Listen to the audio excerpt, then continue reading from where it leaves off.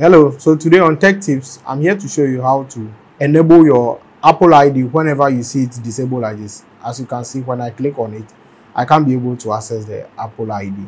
So if you, in case you run into any difficulties or anything like this, just come to screen time, go to privacy settings, then you scroll down to account. Because I have a screen time password, that's why this is showing.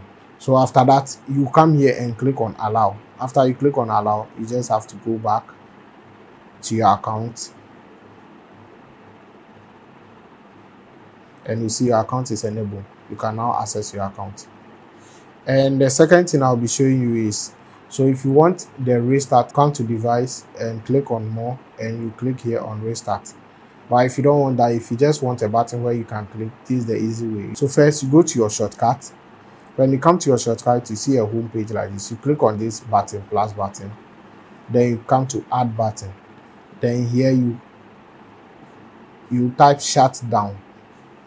Shut down. Then after you enter this, you come here and click on this shutdown. Then you select restart. After that, you click on this image. Then you come here and select an image. So maybe, let me say, restart. Okay, let me use this symbol as restart. So this is the symbol that I'm using for my restart. Then you click on OK. Then you click on done. After that, you click on share. Then you click on add to home screen. So this is what I have added. I will not name it shutdown. I will change it to restart. So I click on add.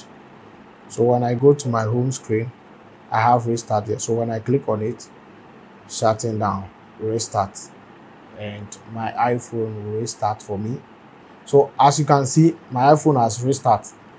If this video has been useful, don't forget to give me a subscribe and leave a comment under the comment section below. Peace.